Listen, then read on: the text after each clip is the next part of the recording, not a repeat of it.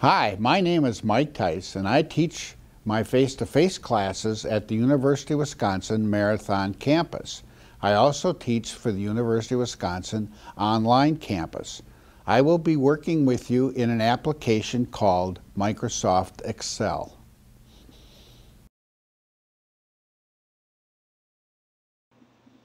We are looking at a table of data, and it has a list of states.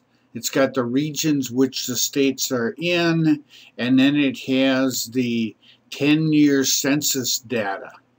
And the table, right now, the way it's put together is rather meaningful. You can tell by just looking at it that things are listed in a recurring order.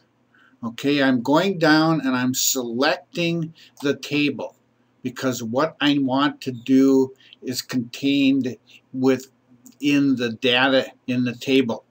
I want to take advantage of the fact that data is repeated, like the regions and the state names. Okay, now the first thing that I'm doing here is I am going to check to see if this table in which my cursor is moving around has any empty cells, because empty cells will really mess up the ability of the software to go through and filter and sort the data.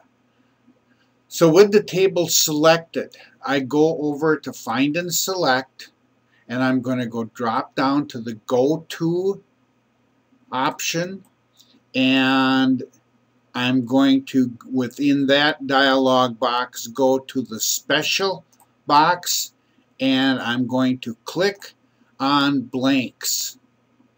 And now I'm going to take advantage of the OK key. It immediately took my cursor and it brought it down to the empty cells. Okay, it just happens that there's a whole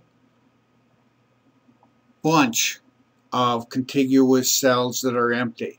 This would have messed up my displayed values quite a bit when I was going to be using my features in the pivot table. I'm going to take a right mouse click with my cursor out here on the row indicator, select the whole row, and delete the emptiness. I just deleted the emptiness. I resaved the file.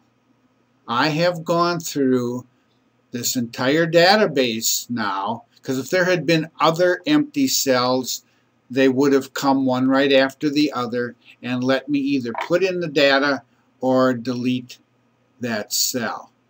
You don't want empty cells. The other thing you want to make sure is that you get familiar with your data, so you at least to a little bit know what to expect. That's my little activity here for fine-tuning your table before you go into create a pivot table.